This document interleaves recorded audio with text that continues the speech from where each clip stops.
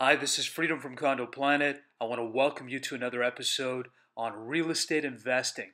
Today I want to address the question of should investors buy a second parking space from builders of Mississauga condos? Most pre-construction Mississauga condos come with a single parking space and locker. However, with plenty of tenants looking for a second parking space, the question is it worth it for you as an investor to buy one? Builders of Mississauga Square One condos are usually charging a premium of $20,000 to $30,000 for that extra parking space.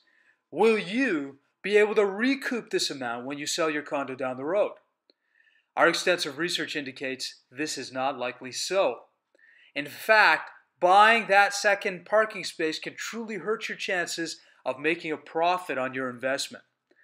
As an example of what we're talking about, let's look at the two-bedroom condos that sold in 2014 in 3 Mississauga Square One condo buildings. If you look at all the two bedrooms that sold in 335 Rathburn Road West, 3504 Huron Ontario Road, and 4090 Living Arts Drive, all very popular Mississauga buildings, you will note that the units with 2 parking spaces are selling for a similar price, and even less in some occasions, than many of the units that have only 1 parking space.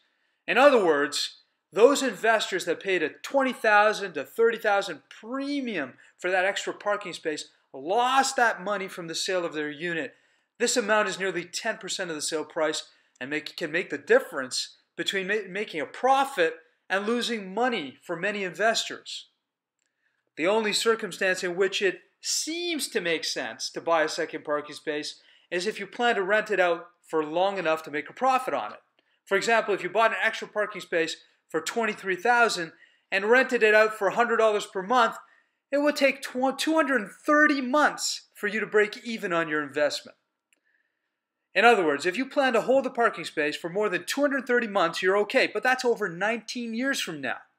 I've simplified the calculations here to make a point, as I've not even considered the extra maintenance fees you'd have to pay for owning that extra parking space.